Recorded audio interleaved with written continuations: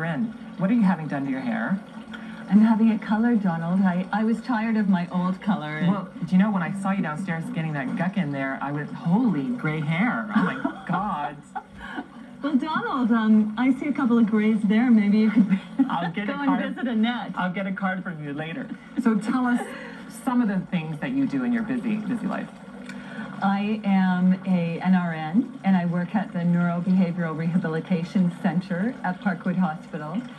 And I work with people who have acquired brain injuries. But you're also a diva, or an honorary diva, are you? I am an honorary diva at the moment because I'm doing publicity for the Divas, for their new show, Six Women, oh, they're going to kill me. That's okay, but because you have another show. 6 Women with Brain Death or Inquiring Minds Want to Know. I'm sure they thank you. But you're also on the board for a show at the London One Act Festival? Yes, the London One Act Festival is my baby. And why is it so special? Meredon Duncanson and Brian March and Dale Hurley, and I started it 4 years ago. It's so special because it encourages new writers, new directors, new actors. We have people who started when they were in high school being a part of it, and now we're seeing that they're in university and they're entering this year. So it's really exciting to see the growth. I'll bet. Why would Londoners enjoy this particular First of all, you want to go and see it because it's really exciting to see what is new, what are young people and what are people in London thinking about and writing about and wanting to create about. And because you can go one evening and see a comedy, tragedy, something odd that can't even be named, and you're going to be able to be on the very cusp of what's occurring in theater. But with all your projects that you have on the go, don't you have a hard time saying no? Like, I think you have a hard time saying no.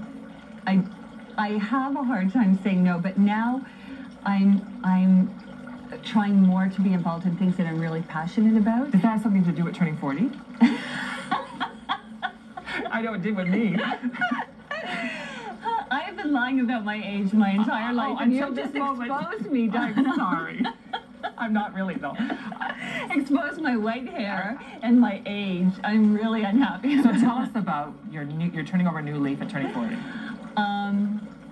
I don't even know it's 40. It's been the last couple of years anyway. Just the thought about why are we here? Why are we here? And Nelson Mandela said that we're not afraid of failure. We're afraid of success. We're afraid of what our brightness will do, to other people.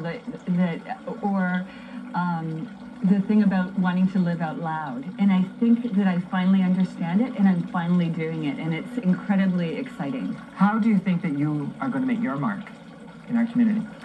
I'm glad that you asked me that question because that's something that I think about a lot, and I don't necessarily think that we're here to leave one gigantic mark. It won't be like Lesleigh Turner on the front of whatever magazine. It'll be that I had good friends and that I shared my creativity with people, and it's how I live my life every day and every moment rather than my big thing. Well, that's wonderful. Good luck with your shows. Thank you for joining us. I'm sure Lesleigh Turner will make her mark. Thank you. Back to you guys in the studio. All right, thanks very much, Donald. You notice their big cups there? Yes. They were filling them right behind. Oh, is that what they were doing? There. Yeah. Is everybody at the spa lately? What's going on? I don't know, but with our running water, I now know why Donald was doing the interview with his legs crossed. We're back with more Daytime in just a second.